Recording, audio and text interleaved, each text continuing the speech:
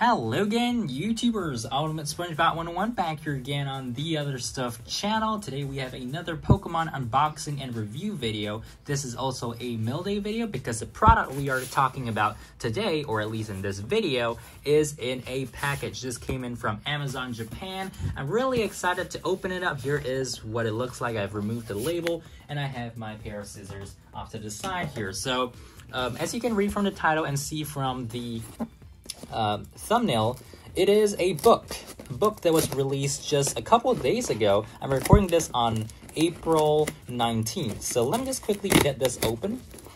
There we go. All right, a little bit more.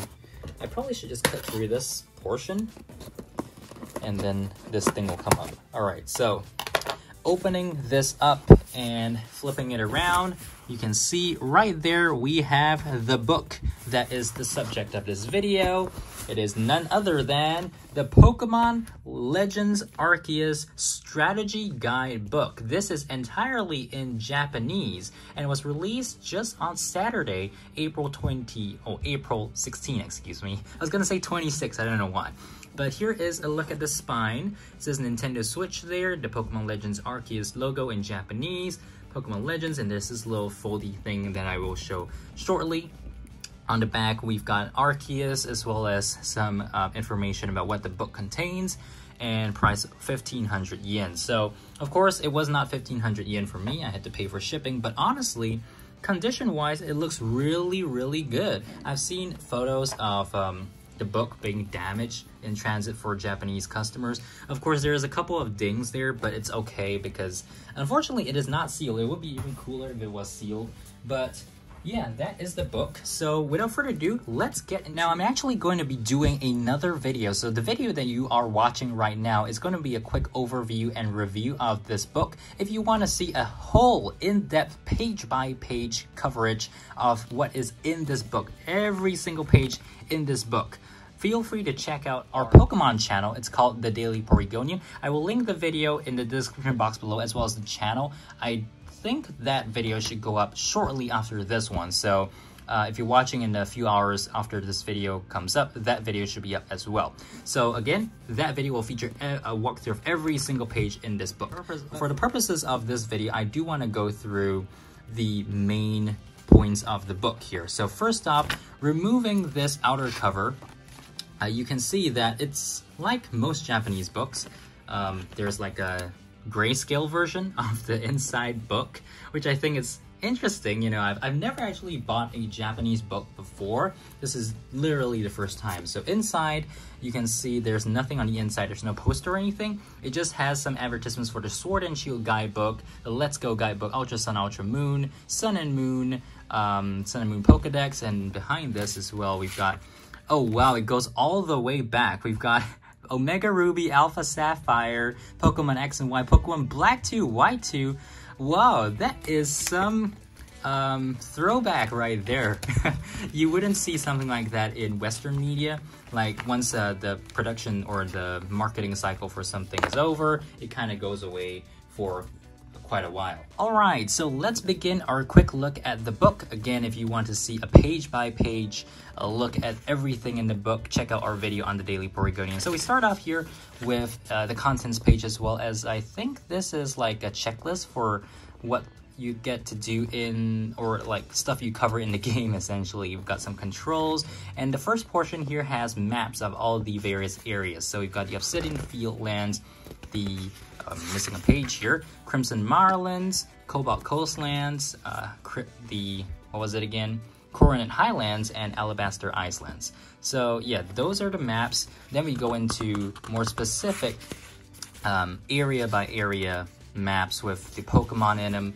Right, so we've got the Obsidian Fieldlands one, the Crimson Marlands one, more of that, and then Cobalt Coastlands. So basically, these maps are something you don't really see in English guides. But again, because Pokemon Legends Arceus is such a different game from previous guides, you know, this guide should be very much different from the others.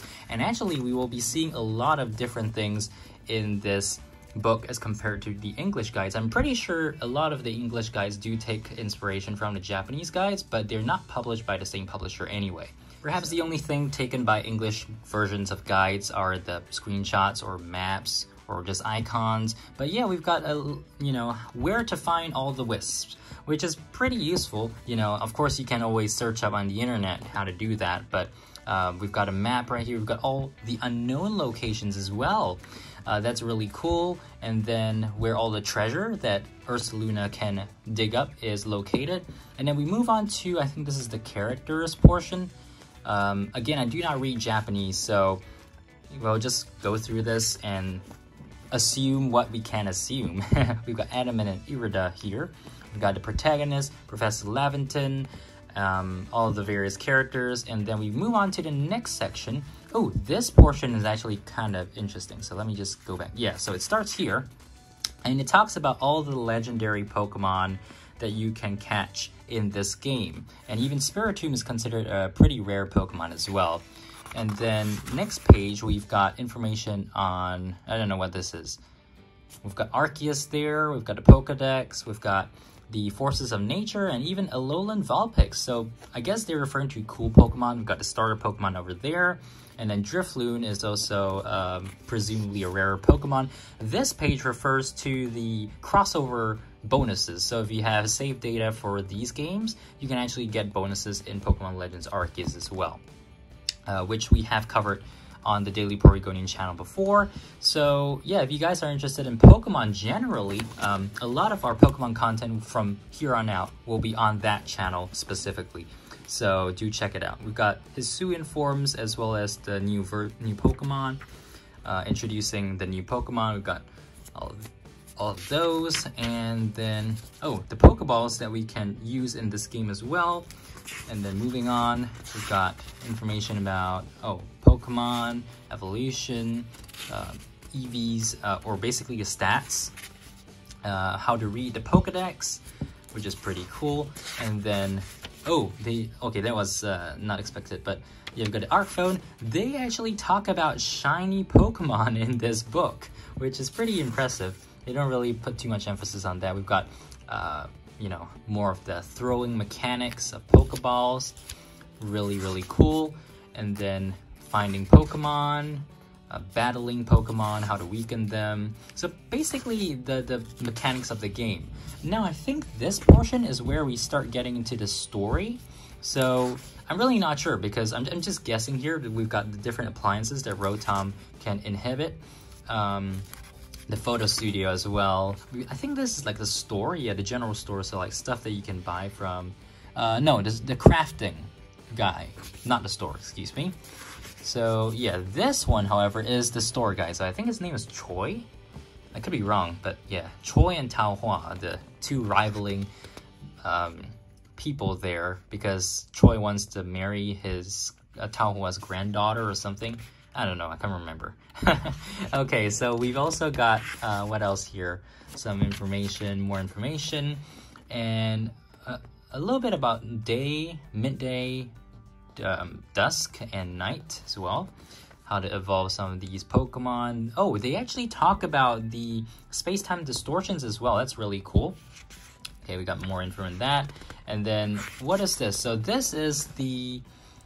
Well, we do have listings of some Pokemon. Again, this actually includes the Pokedex, which is takes up half the book here, which we will speed through later because, again, I'm going through all of that in the video in the Daily Porygonian. But yeah, we've got the items log here, and then we go on to the actual walkthrough. I think this is, yeah, this is the beginning of the walkthrough. So we've got the first portion, then the, so Cleavor, then we've got, so it doesn't actually go through exactly what you need to do, or it summarizes what you need to do. It doesn't go step by step into exactly what you need to do, but roughly what you need to do, which is okay, you know. So the rest of the walkthrough actually goes by really quick. So we're already here at Mesprit, or Yuxi, and yeah, the Primal Dialga Palkia as well. So then we look at how you can, I don't know, version differences, I guess that's what they're talking about. No, not really.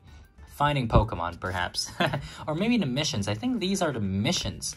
Yeah, now that I look at it, these are actually the missions. So it tells you what you need to do. Like, for example, mission number, or request number 66 is the Seas Legend one, right? So it tells you exactly what you need to do to complete the mission, so that's really nice. considering how many there are, it's kind of interesting that it's almost as thick as the walkthrough portion, which is pretty funny. But it does not have any information about the Daybreak DLC, just to be sure. So if you guys were wondering if this is actually hiding any secrets, no, this actually only contains information about the base game, not the downloadable content, unfortunately. So we've got the battles, we've got Heatran and Cresselia, and even this is what you do in the post game, by the way. So the Volo battle, you know, the one of the most horrifying battles in Pokemon thus far. We've got Arceus as well, and then going on to, oh, actually, no, there is coverage of the Daybreak update.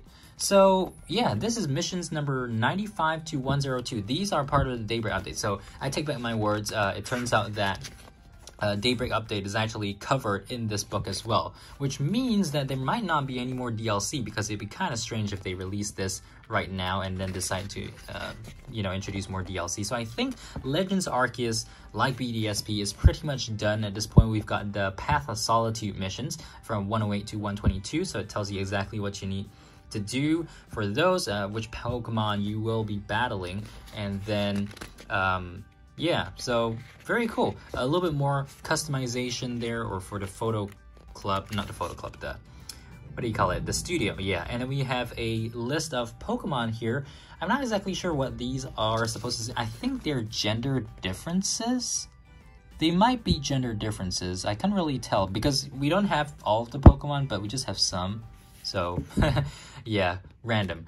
Okay, oh, maybe that's like for a certain region of the game, of a certain area of the game. We've got more information about the legendaries. Okay, so these are the noble Pokemon now. We've got Cleavor, Lilligant, all of these guys, the bosses essentially. Oh, we got more. So yeah, I think that is actually the list of Pokemon you can catch in each area. So I think we're going to go on to the Cobalt Coastlands.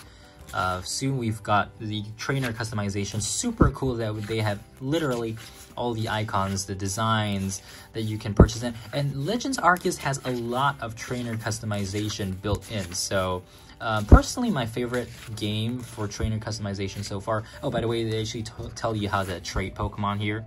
So it's pretty useful.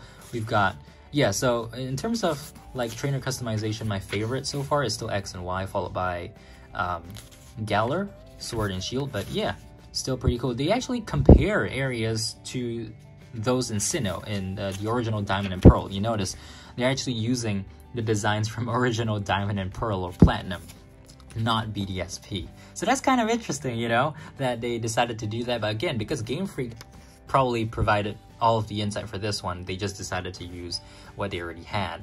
Okay, so now we come to the cool art, well, designs, or the concept art, excuse me. Just that term just eluded me for a while there. But yeah, we've got Ingo there, we've got the characters, nothing too special. Some of this actually has been included in the Pokemon Center art book that they released as a pre-order gift. So now we come over to the Pokedex here, and yeah, I'm gonna just skip through this. Honestly, Pokedex, I am not super stoked about it, because it's kind of like the same with every single guide, you know. Of course, we do have new Pokemon in this game, but really, I just want to show you guys the page for Arceus here. So yeah, Arceus is right here. You can see the moves, stats, all of that. And then, yeah, pretty much that is the Pokedex. That's how it looks, at least. And then we go on to the next segment here, talking about the unknown, as well as other forms of Pokemon. So like Cherim, Shellos and Gastrodon, Rotom, Dialga, Palkia, Giratina, Shaman, and even Arceus. So Arceus's plates can be used to change its typing.